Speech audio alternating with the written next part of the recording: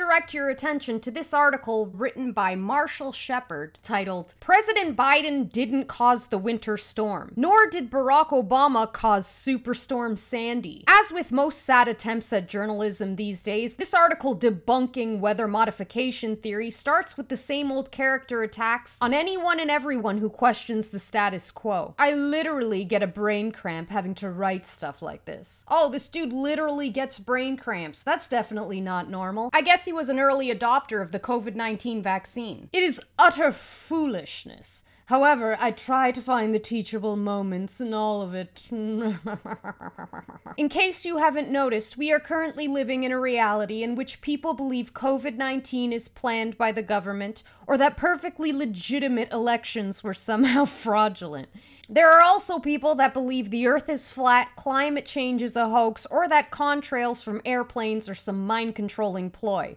Geez, where's Bigfoot when you need him? You notice how they gotta throw Bigfoot or flat Earth into every article like some kind of mental manipulation watermark? Hey, if you believe the government has ever done anything bad, you're also a Trump supporter and you believe in lizard people. It's literally science. Even the title of this article itself is an insult. President Biden didn't create the storm? Nobody believes President Biden created the storm, Marshall. Nobody believes President Biden can create a full coherent sentence. I'll lead an effective strategy to mobilize true international effort to pressure. Biden just signed whatever papers were thrown in front of him by his keepers to create the very obvious manufactured crisis on the Texas power grid. He's probably not even aware of what happened in Texas. I get up in the morning, look at Jill and say, where the hell are we? Shepard then explains the science behind a polar vortex, which I'll be honest, I did appreciate. I'm a girl who loves to learn. The polar vortex is a large area of low pressure and cold air that helps keep the colder air close to the poles, as seen in the diagram on the left. Often during the winter in the northern hemisphere, the polar vortex will become less stable and expand, sending cold Arctic air southward over the United States with the jet stream, as seen in the diagram on the right. Simple enough to understand, but his caption beneath the diagram is where it really gets interesting. He says, "I included the aforementioned information because even though there are no hidden weapons controlling our jet stream patterns, climate change, due in part to human activity, is likely altering the weather patterns." Wait. I want you to think about the absurdity of this statement for a moment. On one hand, he's claiming that the weather can certainly be altered by human activity. But on the other hand, he's claiming there's just absolutely no way there can be weapons that control the weather. This is a complete logical fallacy. If you believe that the weather can be altered unintentionally by human beings, you must also believe that the weather can be manipulated on purpose by human beings. You can't have it both ways, Marshall. I mean, that's just logic. Don't scientists use logic anymore? And not only is that true in theory, this has been put into practice since as early as the 1940s. In 1947, Project Cirrus was the first attempt to modify a hurricane when an airplane flew along its rain bands, dropped nearly 180 pounds of dry ice into the clouds, and caused it to change direction and eventually land near Savannah, Georgia.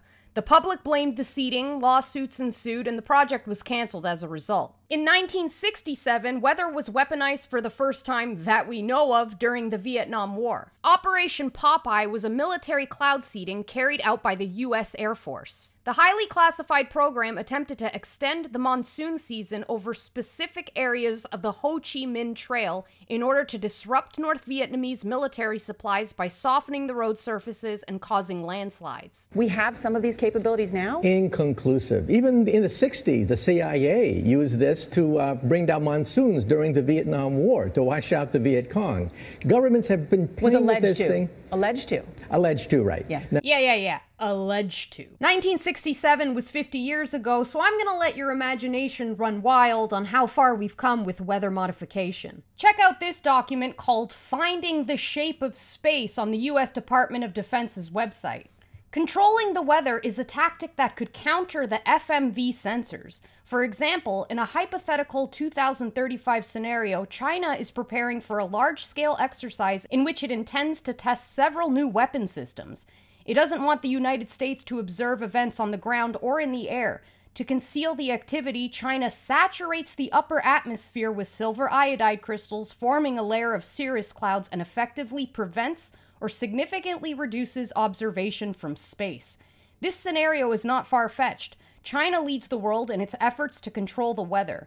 Bill Woodley, a scientist who ran several cloud seeding experiments for the National Oceanic and Atmospheric Administration, calls China the epicenter of all weather modification activity. They're training young scientists and pilots. They've just gone crazy over there, adds Woodley. He noted that Beijing employs 32,000 people nationwide in its weather modification office and invests $100 million annually in the program. Funny how they never consider any of this as a contributing factor to climate change. No, it's all your fault. Just go out and get yourself a Prius and the world will be saved. Today's climate engineers can create wildfires, they can create rain and snowstorms, and they can even manipulate the stratosphere to cool down the Earth, which is exactly what our buddy Bill Gates is gearing up to do. He's backing a Harvard experiment called Scope X that aims to spray the stratosphere with particles in order to block out the sun and cool down the Earth's surface. Yeah, that's right. As early as next year, we're gonna be living out the plot from Snowpiercer. First, the weather changed. The deniers knew why, but they still doomed us with their lies. War made the Earth even hotter. Her ice melted, and all her species crashed. So the men of science tried to cool the Earth, to reverse the damage they had sown. Instead, they froze her to the core.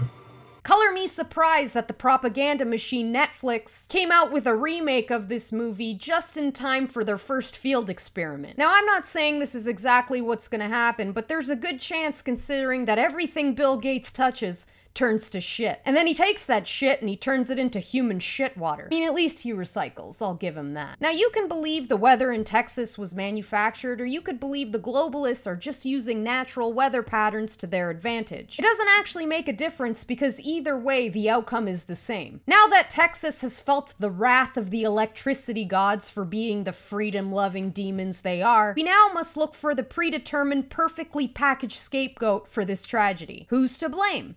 Yes, capitalism. Capitalism's the enemy, obviously. Funny how the very men who straight up threatened us with this power outage and benefit quite greatly from capitalism seem to have a problem with it in its purest form. It's almost as if the real evil in this world is the globalists, and every few years they just point their finger at a new ism. FYI, if you haven't figured it out by now, America does not suffer from the perils of a free market economy.